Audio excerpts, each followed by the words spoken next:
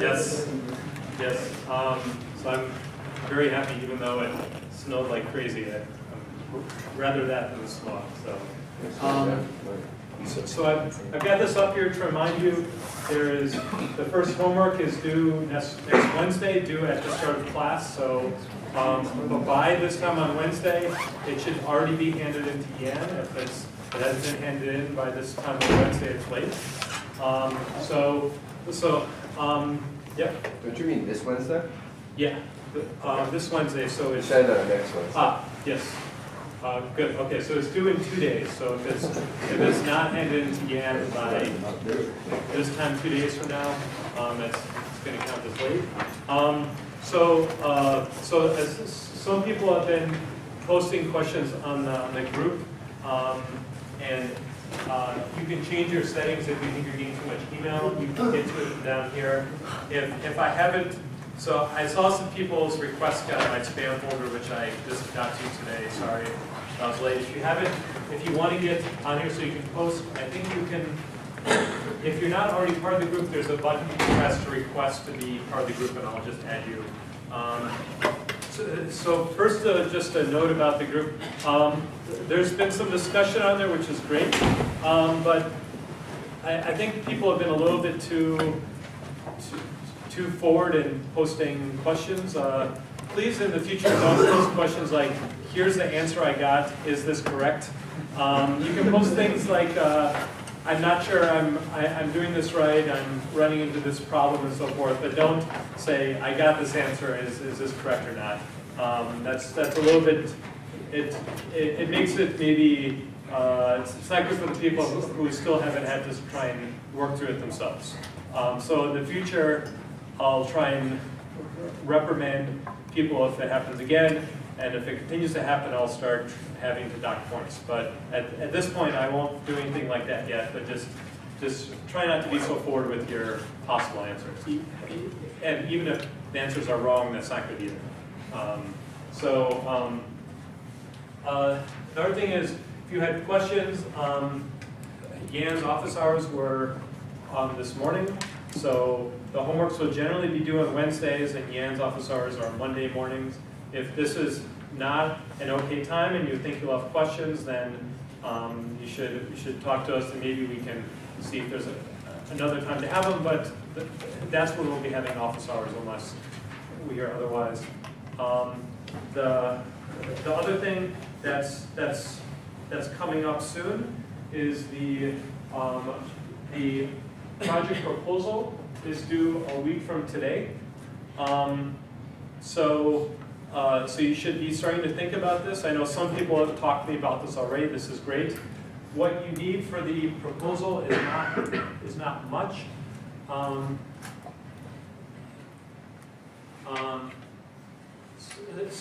So the proposal should be for every group, just one page. It doesn't even have to be one page. A third of a page is fine. You know, don't use small font or anything. Just give you a rough idea what you're working on. It's better if you chat with me first and get it approved. If it comes in just as the document, the proposal, I'll try and give you feedback on these. And if I haven't talked to you already, I'll try and give you feedback on whether this is a good idea or not. If I think it's not going to be a great project, I may tell you to try and resubmit something else. But that's why we're doing it now, so you have time to still regroup. So it does need to be long, but make sure it has these things in it. Who's in the group? What you're planning to do about data. You don't have to get it first, but just a general idea that you've thought about this. What is the general thing you're hoping to do with it? The structure you want to mine. That can mean lots of things, but just tell me what you want to do with it. Why is this interesting? So if you saw a paper that someone did exactly this and you want to do exactly that, that's not interesting. But if you want to do a twist on that, or you want to run it on a slightly different days that you think may or may not be different, that could be interesting, right? So just explain to me, why are you doing this, that it's worth spending time to do this. Just make sure someone else hasn't done exactly the same thing before, but you need to explain that aspect. And then, this is similar. 4 and 5 should be very correlated with each other. kind of, there should be something new about it. It doesn't need to be a brand new algorithm that solves some challenging problem. That's great if you do that, right? But there should be some twist over what's done before, or some combination of things that you haven't seen before. So, and I don't expect you to know all of the literature, so if there is some random paper that no one knows about out there that happens to do what you're doing, that's fine. So just, you know, this shouldn't be too much, but just to get you thinking about this. Yeah. The data that we use, once we present that data at the client at the end too, so it can be like verified what algorithms we use, or is that data that maybe if we have like some PHI data or something that we can have that we don't want to make publicly available? Let's see, so there are kind of two questions. The first one is, the next step in this will be, this is going to be due about a month later, is the data collection report. And this will tell me about more detail what your data is. Hopefully you have gathered most of it at this point and how you've kind of transformed it or how you're thinking about the structure of the data. So this will be the next part. The second question is if the data is somehow private, it's a company's data, they're not willing to share. You can talk to me about it, and I'm sure it'll be fine. So it doesn't need, you can tell me roughly what the data is without giving too much away. And there are lots of times when people who work in companies write research papers and they have this problem. They don't want to give away customers' data that they're analyzing, but inside the company it's perfectly fine to do that. So they can write how well, they can describe generally what the size of the data is, what the structure is, but maybe not even the size. They say it's very large, it may be between 1 million and 100 million nodes, but they won't even tell you that. So the more you can tell me, the better, but if you can't tell me everything, that's fine. So we'll figure it out. The last thing is, if you're completely kind of confused and bewildered what to do, I suggest kind of looking through some of these links I have here. Or maybe the links don't actually work, but you can copy and paste them. And there are lots of cool data sets out there. There are plenty more other than these I have here, right? But this is a good place to start. So this one has a lot of good from social network stuff. This is a lot of text from Wikipedia. Google's a lot of these shingles or engrams up here. This is a huge, huge data collection of data sets that might be good. If you're interested in matrices, this is a great collection of matrices to look at. And there's lots of other stuff on here as well. So that's a great place to get ideas. Also, I realize we haven't covered everything that you could, all the techniques you could use yet. It's impossible to do that ahead of time. So if you're interested in something that you don't, that we haven't covered yet, you should kind of go and glance through it and get a rough idea of, and propose something, and then I will give you feedback as to maybe what specifically to look at. You may need to look a little bit ahead of this on your own to figure out how to use these techniques, but I'll try and point you to a very specific location to figure out where that is. So you can work on some part of the class before we cover that in more detail. So let's see. So the last thing is, so my office hours are Thursday 11 to noon. I did some internet hours at the same time, which I don't think anyone signed on for, but just a little bit change. I'm going to require that you need to send email to the uudataMining@gmail.com ahead of time so I can put you in a group. Last time I left it open to anyone, and I got some weird people come to my internet hours, so I think I won't do that again in the future. But I'm happy to do them. I'm guessing there'll be a lot of questions about the proposal topic, so I'm thinking of doing some on Thursday night. Is that a convenient time for people?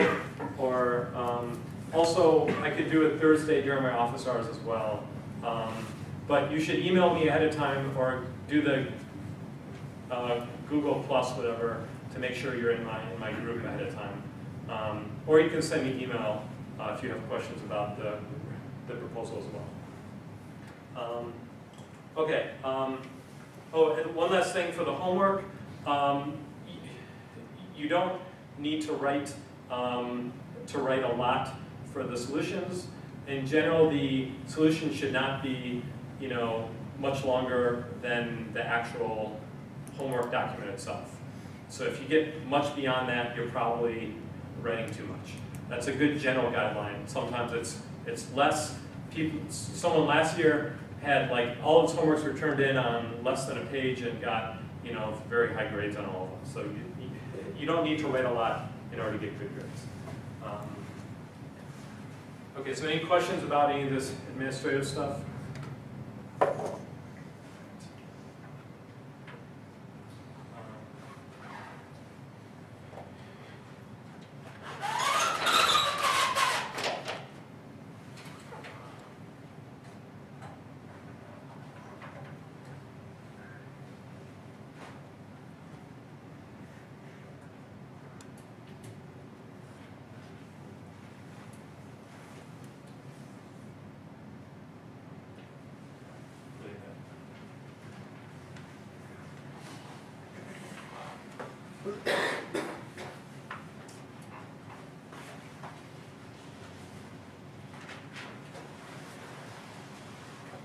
Well, I'll start over here and hope that goes away.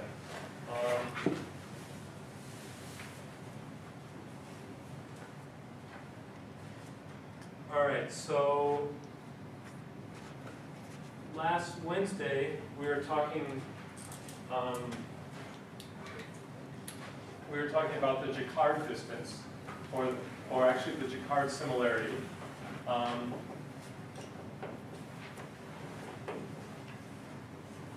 And so this was a similarity between two sets.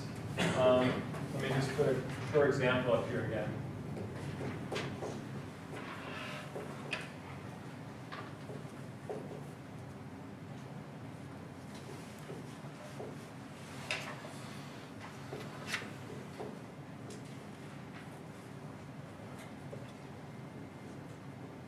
And so the Jacquard similarity between A and B was defined as A intersection B over A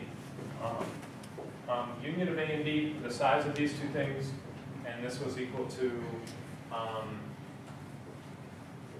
to 5,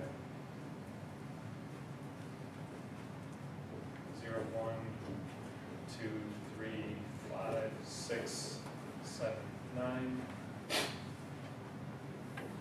This is 3 over 8, the size of this set over the size of this set. So 3 over 8. So if you have two sets, this is something you can compute.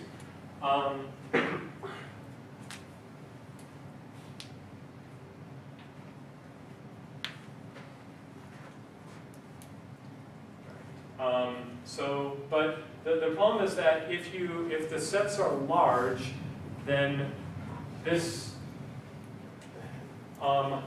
might be slow to compute, and it's slow to keep around these really large sets. You may want to do this in some other way, so you can approximate this distance or approximate this similarity in some way that's faster than actually counting how much is in the intersection of the two sets.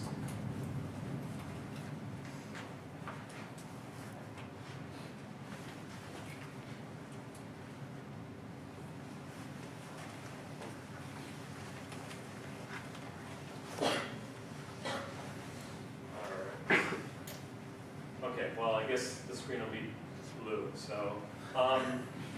So what we're going to do instead is to think of these sets as actually something that's more cumbersome even to work with than a set, which is a matrix. And so let's see. So we're going to look at the matrix representation of sets. And this will be even worse to work with than sets, but it'll allow us to do something called, something called a minhash we can do on the matrix. And this will be easier to work with than the sets and the matrices themselves. So I guess I'm going to have another example here.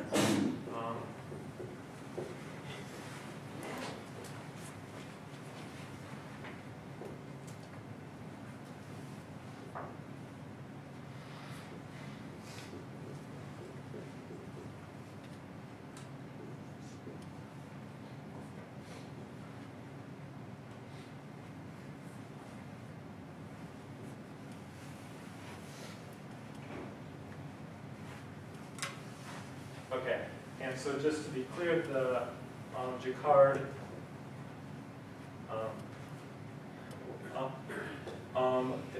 the Jacquard similarity between set 1 and set 3 is going to be equal to 1 over 3. Their section is 3 and the union is 1, 2, 3. Right? So now if we're going to represent this as a matrix, we're going to think instead of which elements we have in all the sets. So if we look at the union of all of these, we have I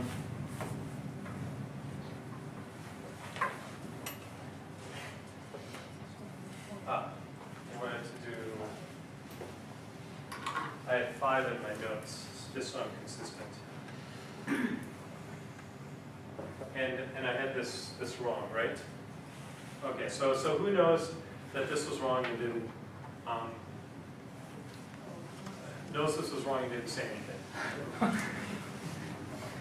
I see some people laughing. Okay. So what's wrong about this?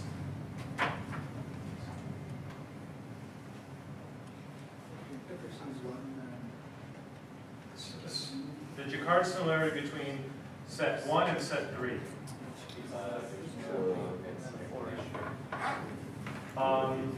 Is it both shared? No, it should be 0 because it's 1, 2, 5. It's 1 over 6, right? No, 1 over 6. Yeah. 1 over 6. Right. So that they share the 2, and there are 6 things total. 1, 2, 3, 4, 5, and 6. So it should be 1 over 6. Okay. Okay, good. So at least someone was paying attention, but unfortunately that was only me. So okay, so what we're going to do is we're going to represent, we're going to think of all the elements which are in here. There are 1 through 6 are the different elements. 1, 2, 3, 4, 5, 6. And then we're going to also write for each of the sets, set 1, set 2, set 3, set 4. And so now we're just going to keep a bit if there's a particular element in the set. So set 1, it has a 1 in, so we put a 1 here. It has a 2, we put a 1. There's no 3, so we put a 0. There's no 4, we put a 0. There's a 5, a 1, no 6.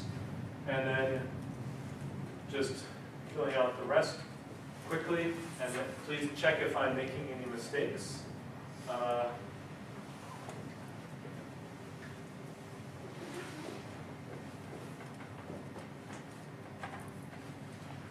Right, so is it clear how this is working? So I put a 0 if the element is not in the set, like 1 is not in set 3, and a 1 if an element is in the set. So so if you have this representation, you can go back into the set representation. So you can go back and forth without losing any information. The problem with this, so you can think of this then as a matrix. In a matrix, you could maybe write big, some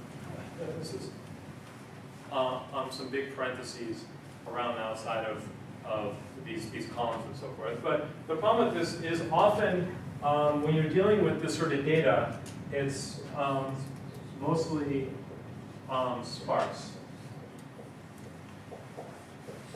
So who's heard of the term sparse before? So what does sparse mean? A lot of zeros. Yeah. Yeah, so that's right. So it has The sets do not has contain most elements. lots of zeros. There isn't actually a real precise definition. Some cases you can make it more precise. Some people would say maybe 90% or greater than 90% are zeros. But even this is still actually a constant fraction of them are zeros. So your space is blown up by a factor 10, but it could be worse. If you think you have n sets and m elements, then this means that the space is O of n times m. Right? So you have n times m space. Actually, this O is not needed, right? So you have O of, or you have n times m space, right? You need to store something whether there's an element or not. But if it's sparse, sparse may have space that looks more like O of n plus m. So that means that there's about a constant number in, okay, this is too low. So sparse could mean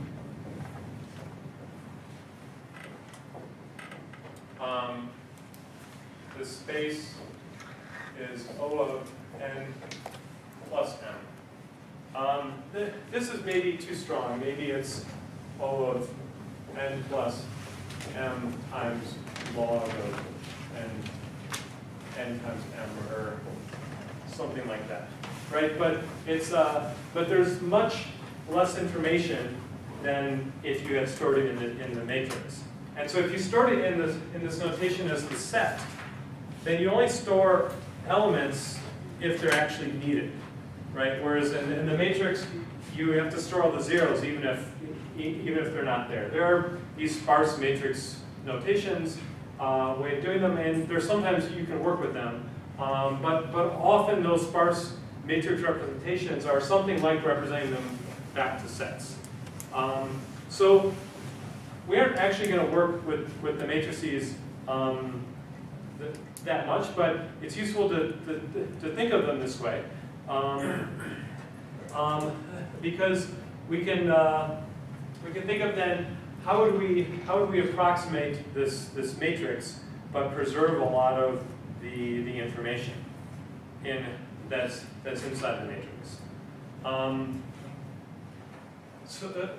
So what are some ways to, so if you were to approximate this matrix, but you want to have the Jacquard similarity between different sets still be close, how would you do it?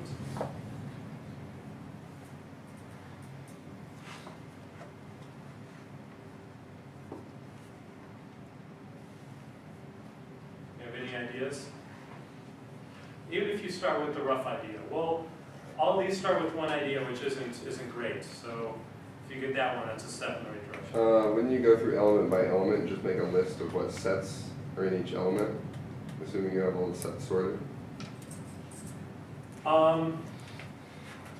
So instead of so you're saying instead of storing it as a set for each list, for each element you could store a set of which you could take take it backwards, right? For each element, Yeah, I figure would out just say S1 how and many. S4. Well, that's So how many This is- sets have that element?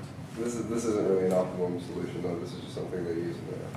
So if you do this, it'll compress the space, but it's not going to make it any easier to actually compute the Jacquard similarity. So we want something that'll actually make it faster to compute the Jacquard similarity as well. And I'm just guessing here. It seems like we could do something with matrix multiplication to find some sort of similarity between the two. So I guess you maybe want to pre-compute the similarity by doing some sort of self-matrix multiplication. So I haven't thought about that. Matrix multiplication is actually pretty slow. You usually want to avoid it if you can.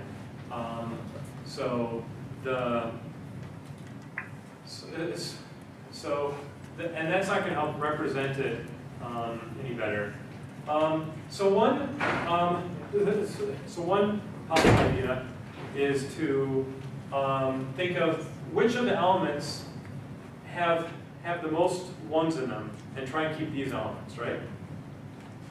Maybe if we just kept the ones that have the most ones, these are going to be the most important elements. Does this seem like a good idea? Keep most C elements. So let's say 4 occurs twice, 3 occurs twice, and let's say 2 occurs twice. I guess there's not a lot of difference here, but let's say if maybe these occurred 3 times and the others occurred once or twice, right? Maybe keeping these would give us a good estimate. You think this will work? And then just give you. Wouldn't it be more meaningful if you kept the least seen elements? Because if you're trying to analyze 2 documents and you're throwing out essentially all the keywords, all the really rare words, then wouldn't it be better to keep the rarest elements and do similarities that way? Right. So the other option is to keep the least seen elements. So, yeah. Well, either one of these alternatives, aren't we taking like the ceiling where we look at everything as much more similar or much less similar than it is? Shouldn't we take like a random sampling? Right. So then maybe take a random set of elements. So both of these are going to have a bias to them. These first 2 are going to have a bias. So this will be the most seen elements are going to be like the words the, right? If you just kept which words are in the set. And maybe a lot of documents that usually have the word the. These words may be words that are seen only in one document. And they don't really tell you that much. One of the things you need in Jaccard similarity is what fraction of the, you need something to estimate the union, and this will do, may do a pretty bad job of estimating the union. So actually, both of these are going to be hard to analyze and give you a bias. So the random set of elements, so the solution we're going to get to is actually going to end up being close to this. But it's not exactly a random set of elements. It'll be something a bit more clever. This random set of elements is going to be, I don't know, I haven't thought about analyzing it. I think there's a reason why it's harder to understand because of you're doing the ratio over the intersection and the union. Just let me illustrate another attempt is we can cluster the elements. And this will work similar to taking a random set. So if you randomly clustered which elements you keep, and you say that we're going to have,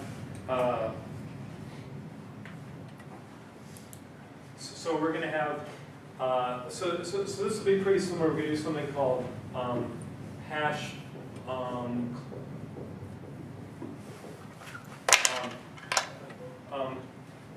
talking about something called hash clustering. And so we're going to have some random map which is going to go from the set of elements 1, 2, 3, 4, 5, 6 to, and it's going to map them in this respectively to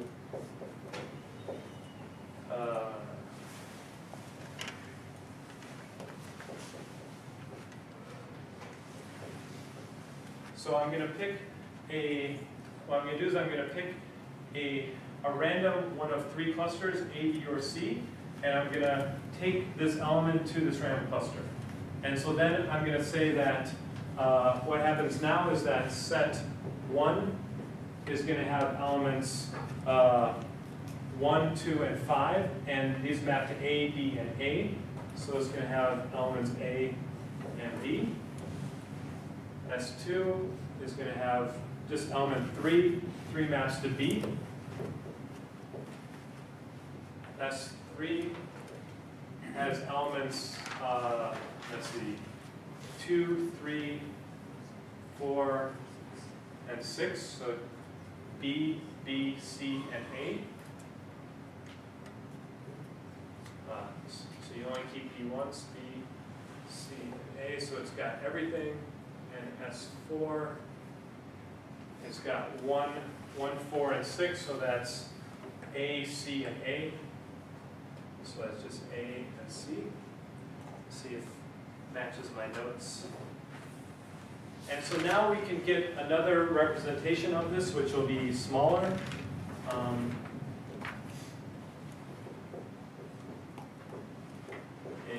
B, and C. So I've done this on a small example, but you can imagine if you have many more of these, this can be even more compression. And then, let's see, this is 1.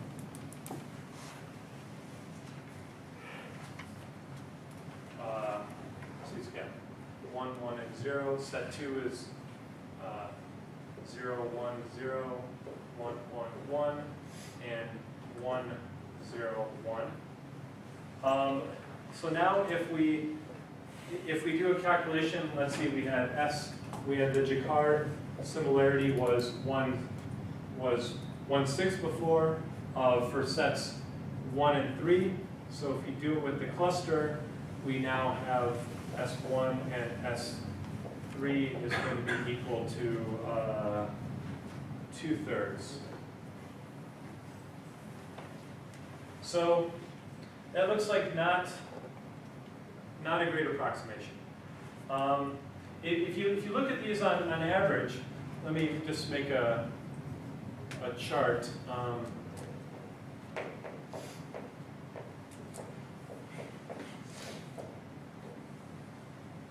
And then you have the Jacquard similarity and the cluster. Let's see, the values were 0, 2/6,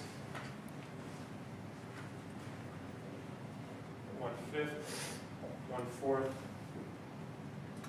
0, 2/5. Probably did something wrong here, right? It should be 1, right?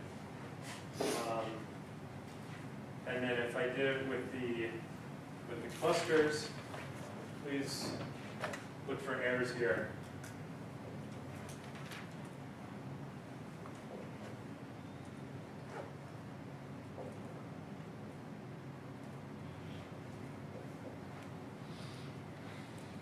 So it's kind of doing close, but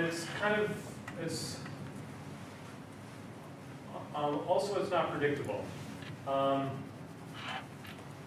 It seems like the value is always increasing when I do this. So you have the property that if the two sets had an intersection somewhere, they still have the intersection afterwards. Right? If they have, so if you look at sets 1 and 3, before they had 2 was intersecting, and 2 mapped to B in both sets, so they still have the same intersection. But the size of the union possibly has gone down. The size of the intersection has also possibly gone down because you can have 2 things mapped to the same cluster. And so 2 intersections may now only be 1 intersection. So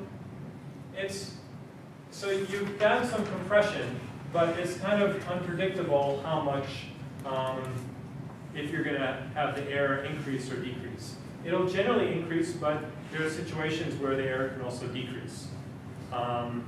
So this technique is it's not going to be that useful. And I haven't. I'm curious now. I'll think about this after class, but I'm not sure what taking a random subset will do. But I think you'll get some similar patterns here as well, where you're not sure if it'll always increase or decrease, or what the relationship will be with respect to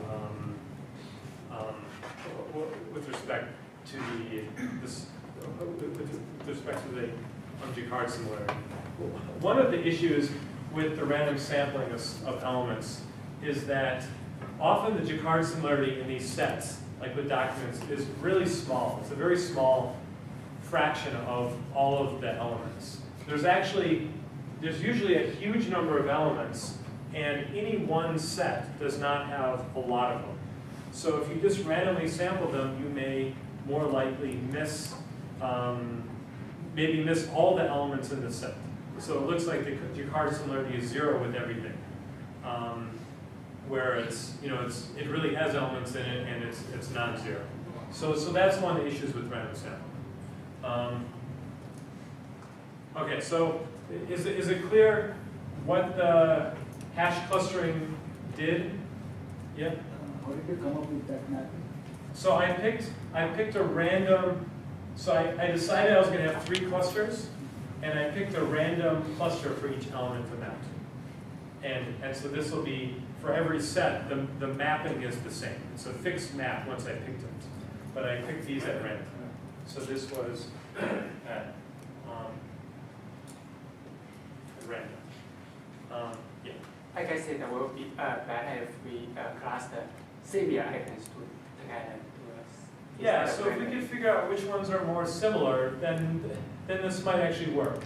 And actually, it makes sense maybe from a modeling point of view that if you thought, like if you're stemming words, right, like egg and eggs, right, maybe you want to cluster those together as it's the same elements. So you would probably do this in a pre-processing as the modeling by some stemming or some other technique. But you still may have a huge number of elements that you don't want to keep track of. So if you look at all the words in the dictionary, I don't know how many words are in the English language, maybe